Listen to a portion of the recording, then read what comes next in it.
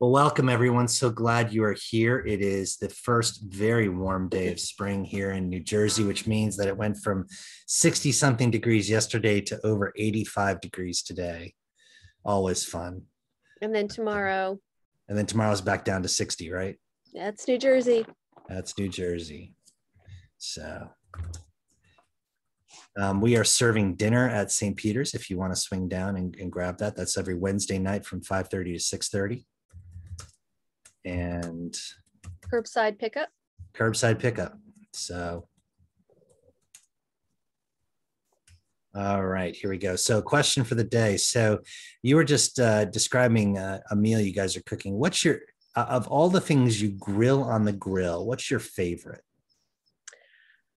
Well, Kirk grills on the grill. That's his area. And my favorite is a steak. A good steak off the grill. Yeah. Particular cut or? London broil. I'm going to surprise you because my favorite thing off the grill is our grilled apricots with creme fraiche and mint. Mm-hmm. That's my favorite thing off the grill. And I love many things off the grill, but that's my absolute favorite. Yeah. And usually because that comes at the end. So folks on Facebook Live, if you are watching, please, for all of you, like and subscribe, sign up for notifications. If you're watching on YouTube, like and subscribe, hit the bell for notifications.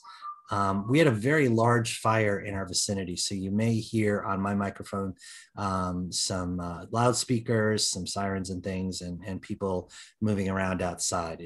We were right next to the volunteer fire department. I'm the chaplain for the fire department, and so we are praying for the family that was affected by the fire. We don't know who that is yet, but we'll find out and hold that up in prayer. But we give thanks that it seems that no one was injured in fighting the fire. And we give thanks for all of our first responders. And there were many this afternoon. So we pray for them as well. Amen. All right, here we go. Time for our service. We're still in the Sermon on the Plain. And I just threw the Sermon on the Mount up there just because I was looking for some variety. There are very few Sermon on the Plains classic paintings that are in the public domain. So we'll just go with what we get. If I say, surely the darkness will cover me and the light around me turn to night, darkness is not dark to you, O Lord. The night is as bright as the day. Darkness and light to you are both alike. My brothers and sisters in Christ, let us confess our sins against God and our neighbor. Most merciful God, we confess that we have sinned against you in thought, word, and deed, by what we have done and by what we have left undone. We have not loved you with our whole heart. We have not loved our neighbors as ourselves. We are truly sorry and we humbly repent. For the sake of your Son, Jesus Christ, have mercy on us and forgive us, that we may delight in your will and walk in your ways to the glory of your name. Amen. Almighty God, have mercy on us. Forgive us all our sins through our Lord Jesus Christ. Strengthen us in all goodness, and by the power of the Holy Spirit, keep us in eternal life. Amen. O God, make speed to save us. O Lord, make haste to help us. Glory to the Father, and to the Son, and to the Holy Spirit, as it was in the beginning, is now, and will be forever. Amen. Alleluia. Please join me in unison for the invitatory. O gracious light, pure brightness of the ever-living Father in heaven, O Jesus Christ, holy and blessed, now as we come to the setting of the sun and our eyes behold the vesper light, we sing your praises, O God, Father, Son, and Holy Spirit.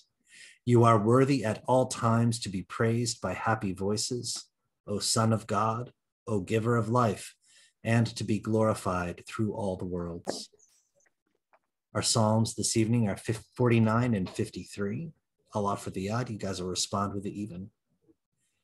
Hear this, all you peoples. Give ear, all inhabitants of the world, both low and high, rich and poor together.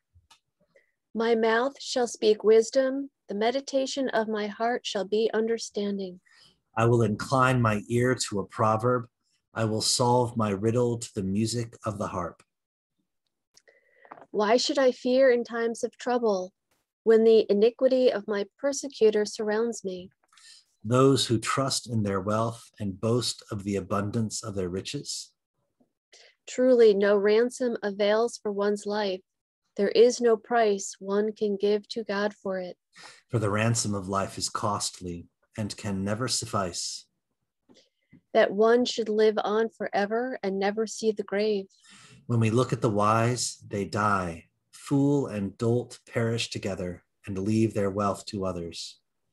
Their graves are their homes forever, their dwelling places to all generations, though they named lands their own. Mortals cannot abide in their pomp. They are like the animals that perish. Such is the fate of the foolhardy, the end of those who are pleased with their lot. Like sheep, they are appointed for Sheol. Death shall be their shepherd. Straight to the grave they descend. And their form shall waste away. Sheol shall be their home. But God will ransom my soul from the power of Sheol, for he will receive me. Do not be afraid when some become rich, when the wealth of their houses increases. For when they die, they will carry nothing away. Their wealth will not go down after them. Though in their lifetime they count themselves happy, for you are praised when you do well for yourself.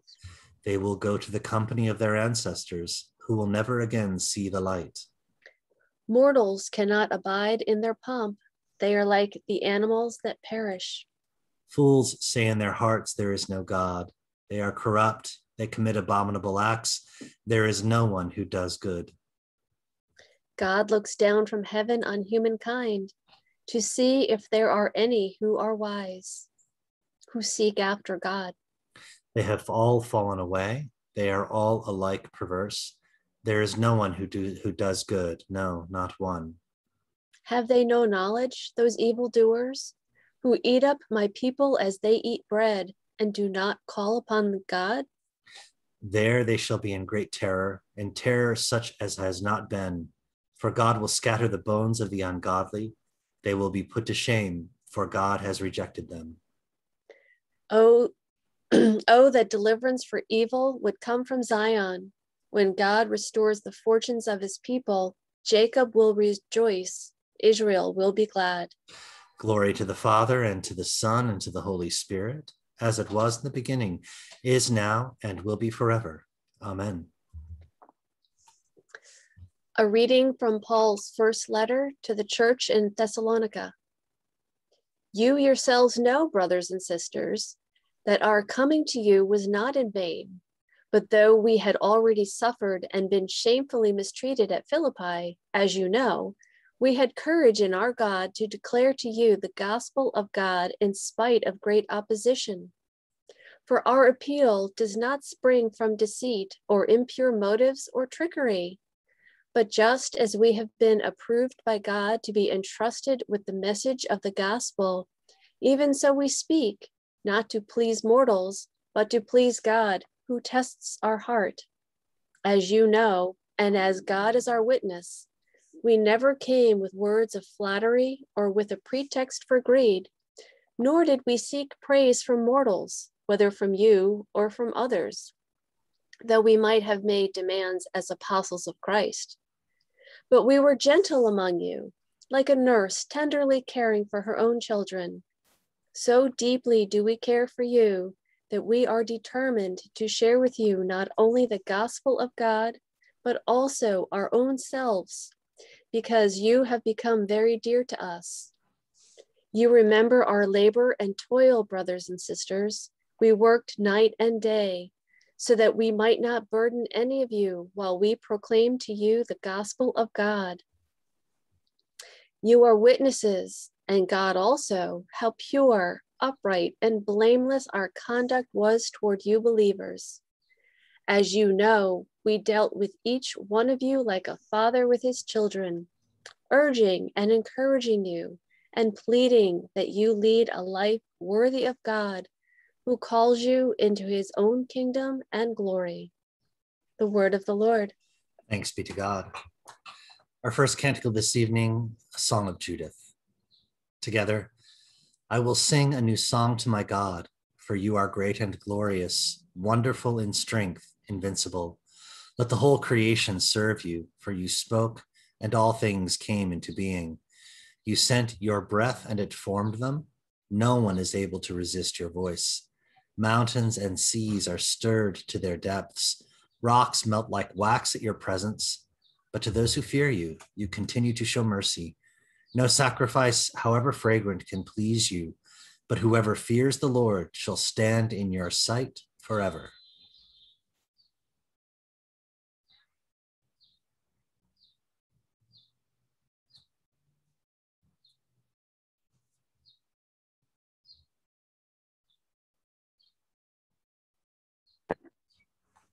Sorry. Our reading from Luke. But I say to you that listen, love your enemies, do good to those who hate you, bless those who curse you, praise for those who abuse you. If anyone strikes you on the cheek, offer the other also. And from anyone who takes away your coat, do not withhold even your shirt. Give to everyone who begs from you, and if anyone takes away your goods, do not ask for them again. Do to others as you would have them do to you. If you love those who love you, what credit is that to you? For even sinners love those who love them. If you do good to those who do good to you, what credit is that to you? For even sinners do the same. If you lend to those from whom you hope to receive, what credit is that to you? Even sinners lend to sinners to receive as much again. But love your enemies, do good and lend, expecting nothing in return. Your reward will be great, and you will be children of the Most High. For he is kind to the ungrateful and the wicked. Be merciful just as your Father is merciful. Do not judge, and you will not be judged. Do not condemn, and you will not be condemned. Forgive, and you will be forgiven. Give, and it will be given to you. A good measure, pressed down, shaken together, running over, will be put into your lap. For the measure you give will be the measure you get back. The word of the Lord. Thanks be to God. Our second canticle, a song of Christ's humanity. Together, though in the form of God, Christ Jesus did not cling to equality with God, but emptied himself, taking the form of a servant, and was born in human likeness. Being found in human form, he humbled himself and became obedient to death, even death on a cross. Therefore, God has highly exalted him and given him the name above every name, that at the name of Jesus, every knee shall bow in heaven and on earth and under the earth, and every tongue confess that Jesus Christ is Lord, to the glory of God the Father. The Creed. I believe in God, the Father Almighty, creator of heaven and earth. I believe in Jesus Christ, his only Son, our Lord. He was conceived by the power of the Holy Spirit and born of the Virgin Mary. He suffered under Pontius Pilate, was crucified, died, and was buried. He descended to the dead. On the third day he rose again. He ascended into heaven and is seated at the right hand of the Father. He will come again to judge the living and the dead. I believe in the Holy Spirit, the Holy Catholic Church, the communion of saints, the forgiveness of sins, the resurrection of the body, and the life everlasting. Amen. The Lord be with you. Let us pray. Our Father in heaven, hallowed be your name. Your kingdom come, your will be done, on earth as in heaven. Give us today our daily bread. Forgive us our sins as we forgive those who sin against us. Save us from the time of trial and deliver us from evil. For the kingdom, the power, and the glory are yours, now and forever. Amen. Show us your mercy, O Lord. And grant us your salvation. Clothe your ministers with righteousness. Let your people sing with joy. Give peace, O Lord, in all the world. For only in you can we live in safety. Lord, keep this nation under your care. And guide us in the way of justice and truth. Let your way be known upon earth. Your saving health among all nations. Let not the needy, O Lord, be forgotten. Nor the hope of the poor be taken away. Create in us clean hearts, O God. And sustain us with your Holy Spirit. O God, whose Son Jesus is the good shepherd of your people, grant that when we hear his voice, we may know him who calls us each by name and follow where he leads, who with you and the Holy Spirit lives and reigns, one God, forever and ever. Amen. O God, the life of all who live, the light of the faithful, the strength of those who labor, and the repose of the dead, we thank you for the blessings of the day that is past, and humbly ask for your protection through the coming night. Bring us in safety to the morning hours, through him who died and rose again for us, your Son, our Savior, Jesus Christ. Amen. O God, you manifest in your servants the signs of your presence. Send forth upon us the Spirit of love. Then in companionship with one another, your abounding grace may increase among us, through Jesus Christ our Lord. Amen. Welcome your intercessions and thanksgivings.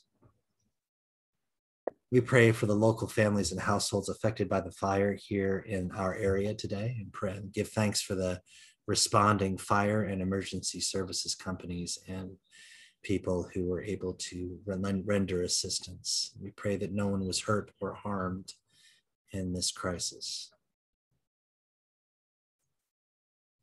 We pray for the repose of the soul of Mike Kransky. We pray for consolation for his wife, Tracy, and his daughter, Sarah.